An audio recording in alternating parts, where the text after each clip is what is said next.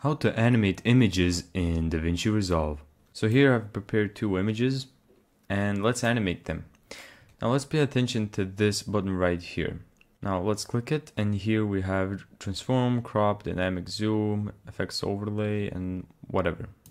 The first thing that I want to show you is animating by using keyframes. So you can kind of cheat a little bit. You can use dynamic zoom. This is easier to do. Now let me show you what this does. The green box is the box that signifies the starting point, and this red one is the last frame. So let me just show you how this looks like.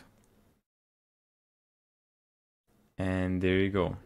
It will zoom out depending on how big this red box is. So if I do this, it should use the entire photo and the black bars should never pop up. How you're gonna do this by yourself with way more control over it is by going to transform and first figuring out what you want to do. So let's say we want to do the same thing. Click transform and just get this right there. Make sure you're at the starting frame. And then what has changed? Well, the zoom has changed, of course. So if the zoom changed, let's click this keyframe right here.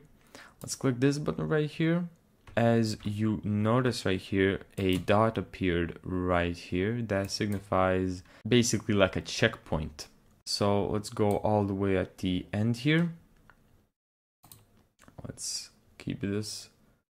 And then let's just, oops, hold shift to hold the resolution, do that, and there you go.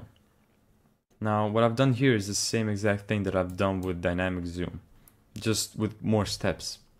Now why would you do this if it's easier to do it with dynamic overlay? Well, it is kind of faster to do it this way if you're gonna have multiple checkpoints, if you really wanna, move the picture around a lot. So let's say I want this picture to zoom out a bit towards the right, right here, this point, and then zoom out at this point. So let's do that. Click the zoom one and click the position one. Let's do that. Let's zoom in and let's put it to the right. Okay, now that we've done that, I can play the video.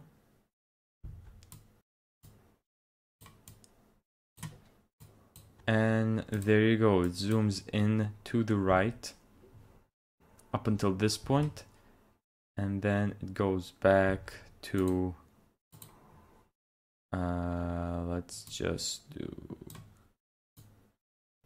hold shift, and let's do this area like that.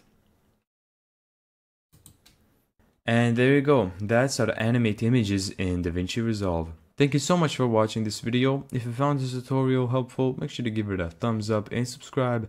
And as always, see you in the next video.